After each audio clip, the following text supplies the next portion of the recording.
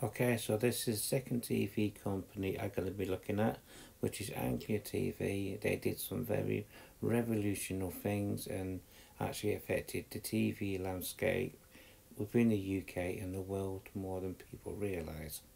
So, Anglia TV operated in the east of England, so that would have been Norfolk, Suffolk, southern Lincolnshire, Bury St Edmunds, which is now part of the London boroughs.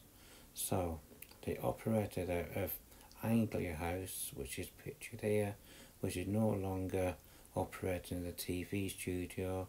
It has been bought by the local council. So in this video I'm going to concentrate on local content, so content that never really left the region. So the first thing they did, they had an Irishman called Patrick Anthony, which he morphed into a TV chef. Now, TV shows in the 80s and 70s were more informative than entertaining. So Patrick Anthony was one of the first TV chefs to actually show people how to cook different cuisines from different areas of the world, and food landscape in the 80s was changing very vastly. And again, another TV chef from Norfolk is Adelia Smith. She went on to have a show with the BBC. We'll look at the BBC in a different season. So anyway, on to it.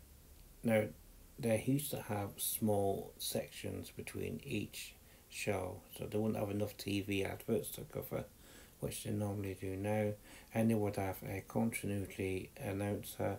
And one of the sections they had a birthday club. Now this started out very formal and things like that. They had a small puppet. He, in the early days of the videos I can see, is very well behaved. And there must have been a competition with the different presenters, because as the years went on, and certainly by the 90s, I do seem to remember this puppet got more and more and more naughtier and out of hand. And it must have been a competition to see who could put up with the puppet, as it got more and more naughtier. So, Anglia TV nearly got defunct a lot earlier than it did. A company called Free East TV was a very serious competitor, nearly took over the franchise, and Anglia TV would have been ceased to be.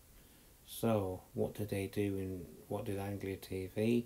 They changed the ident, so they got rid of the night, and they had this hideous sign here, yes. So in the next episode I'm going to be talking about Anglia TV's national television programmes, and there were a lot of them. It may be into 2 videos. So anyway, please like, please subscribe, and thank you for those that have subscribed.